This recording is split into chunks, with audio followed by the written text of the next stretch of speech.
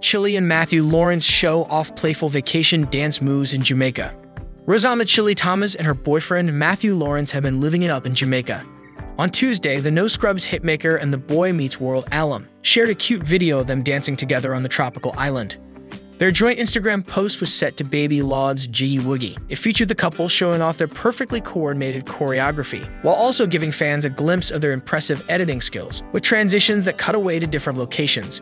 Jamaica made us do it. Lawrence captioned the post, adding in the hashtags that the two were at Sanibel's resorts.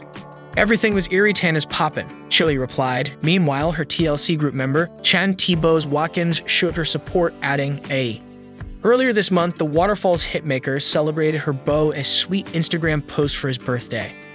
"Happy adventurous birthday, my love," she captioned a February 11th selfie of them together.